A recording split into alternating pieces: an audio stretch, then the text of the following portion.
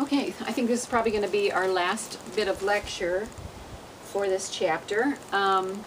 So I was speaking just before we stopped about examples of employment structures for special needs teens.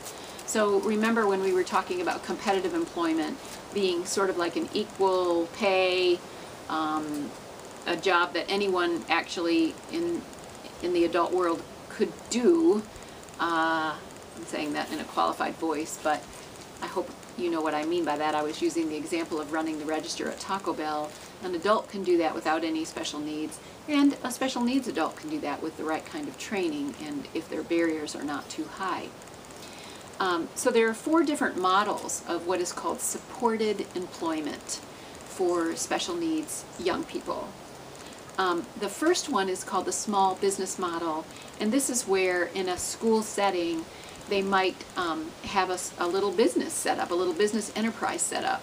So in your textbook they give some examples of different kinds of things like this. If you remember in an earlier chapter, there were special ed students who were making buckeye necklaces, and buckeyes are this kind of nut that come from a buckeye tree, actually, that grows not so much in the South but in other parts of the United States. And they were a part of painting these cute little necklaces and stringing these beads and selling them, you know, at craft fairs or to other teachers or other students. And so that's a really good example of a business enterprise that is set actually in the school itself.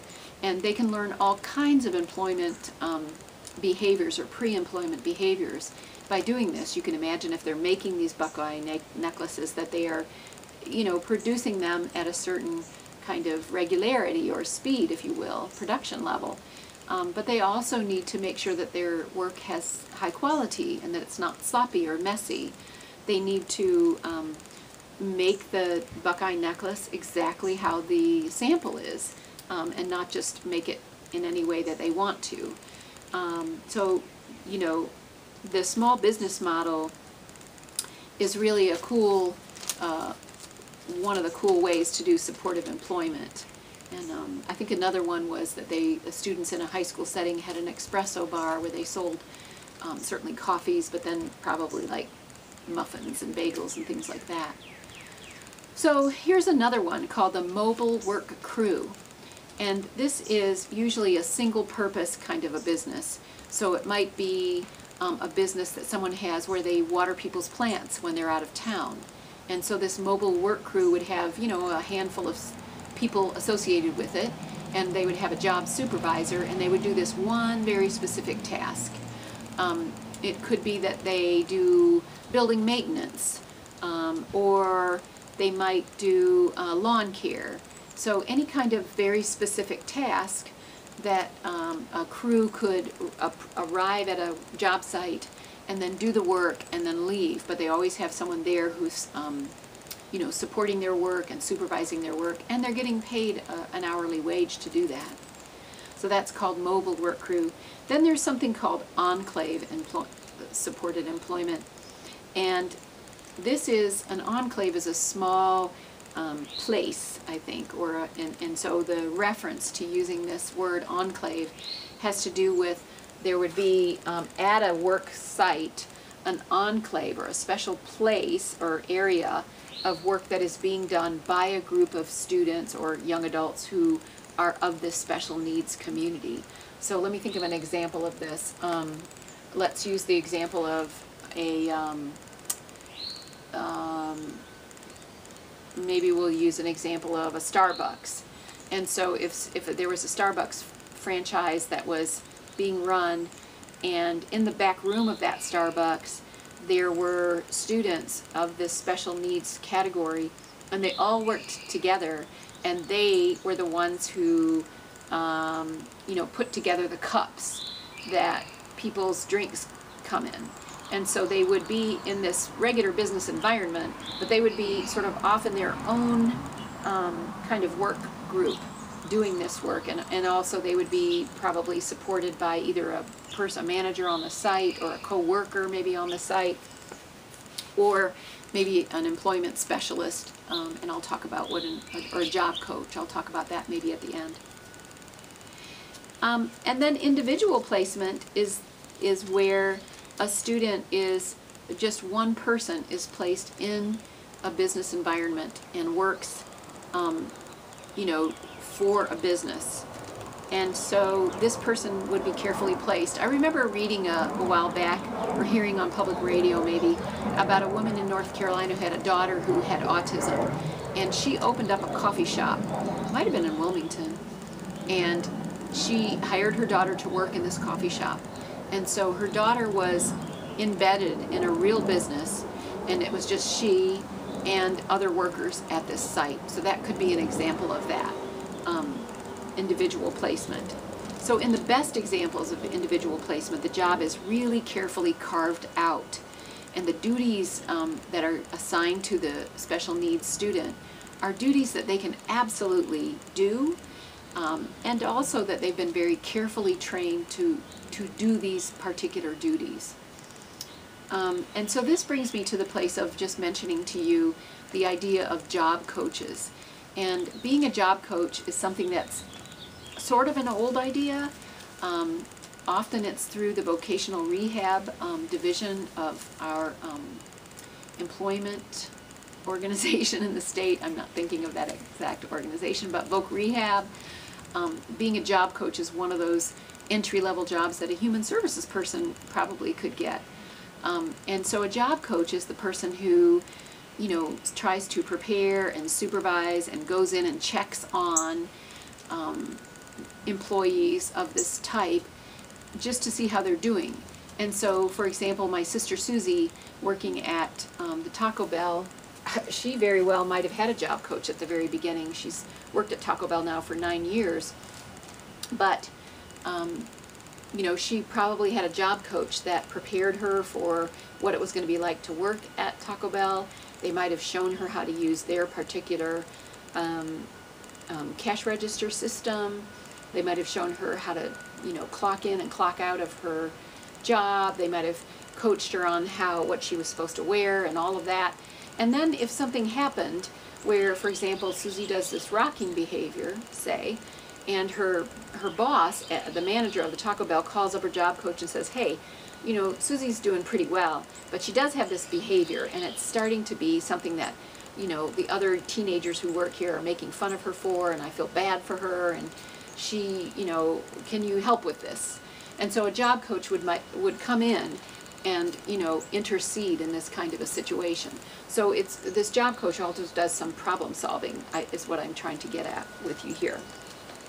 But, so job coaches have a long history of being embedded in this sort of, this part of the employment lives of students who have special needs. It's a long history, a very well-established kind of role, if you will.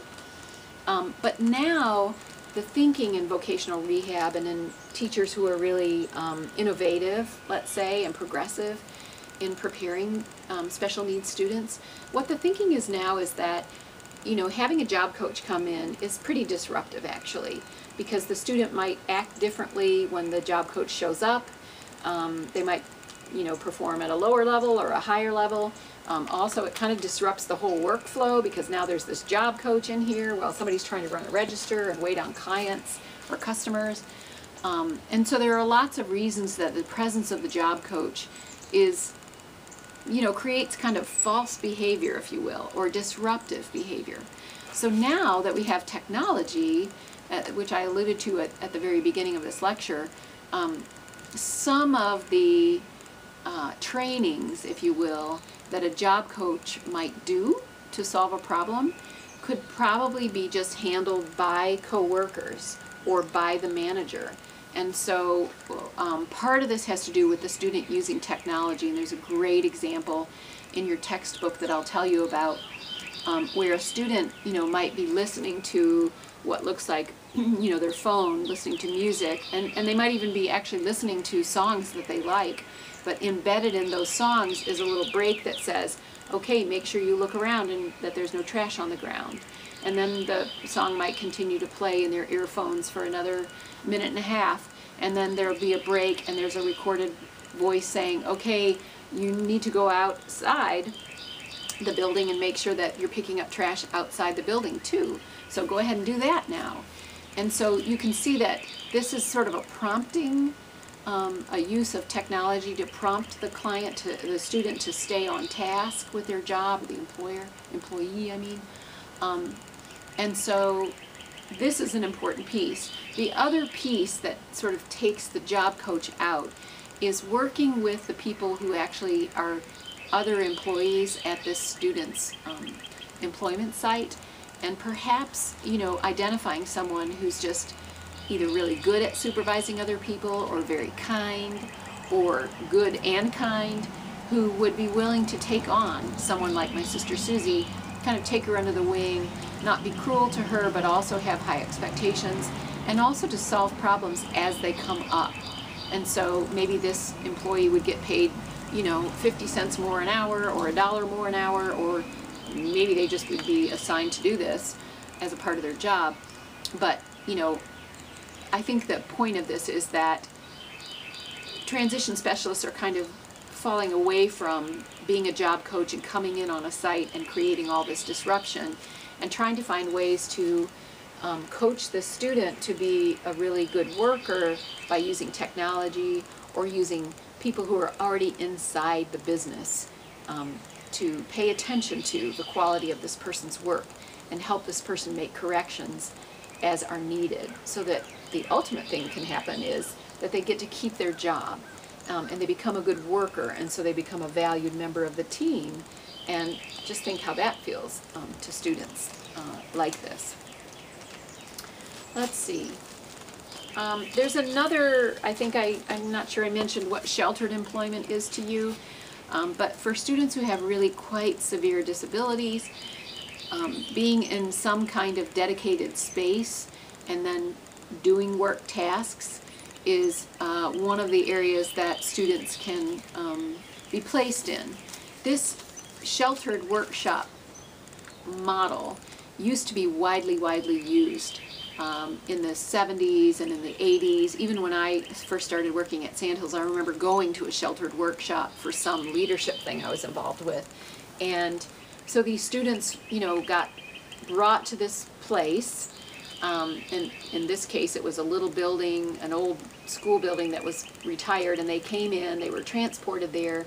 They had a room where they did work, and then they had a lunchroom, and they had, you know, then they would leave at the end of the day. It was kind of like a work site, but then they also got some classroom teaching.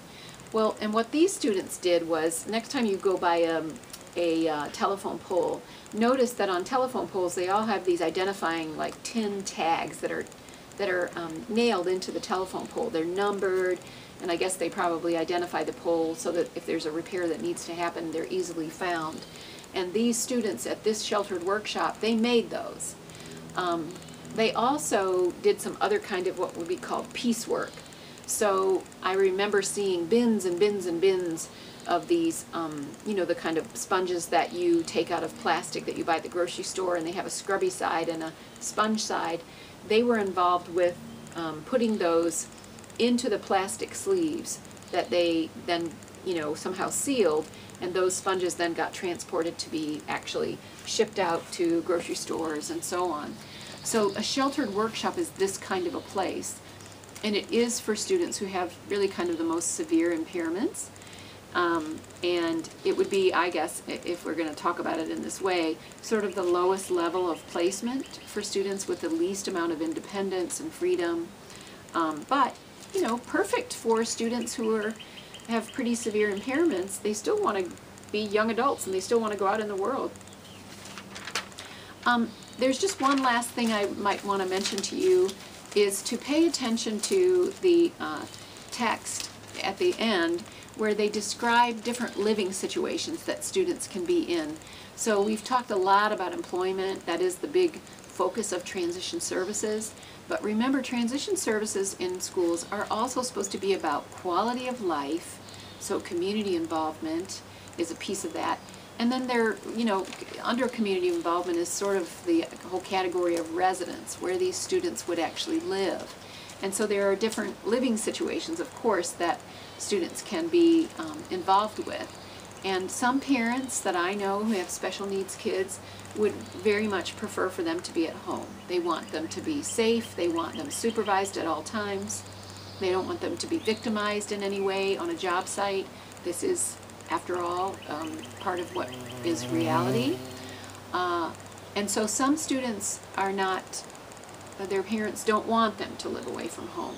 But there are many situations where these kinds of students, special needs students, would love to live in their own apartment and can live in their own apartment.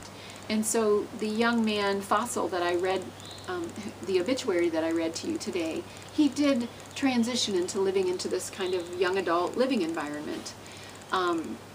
I know a couple of people actually in my sort of friendship circle who have had students like this, and now we're all getting a little bit older, and they are actually transitioning their kids to being in these young adult living situations. And I think part of that is probably because the student wants to do it, and it's developmentally appropriate for them, and it's exciting for them.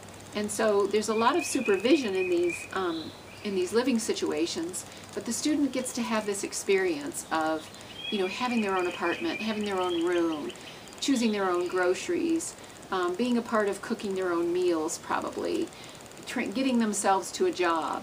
I'm thinking actually about my nephew who has autism to some degree, and he either walks to his work or takes a bus to his work. And he still lives at home, and that's really what everybody wants for him. He does not want to live in his own apartment or in a group setting. He wants to be living with his mom. But he does have this other kind of life that seems to be kind of enriched.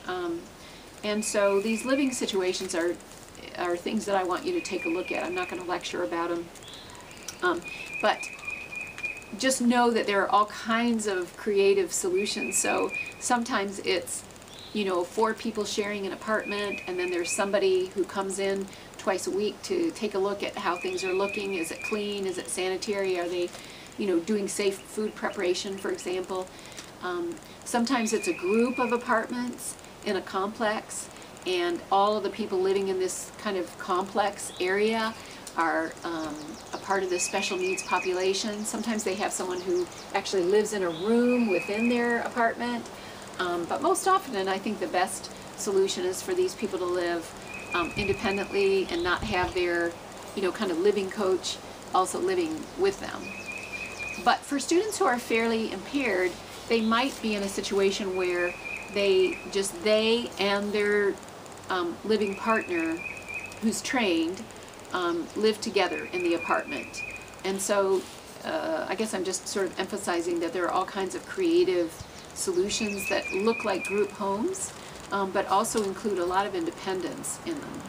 So I loved this chapter. It's a great place to stop our class because it's sort of a culmination of what happens in public school for young people that have special needs. And of course the focus is to transition them to an adult life that looks like something they want to live.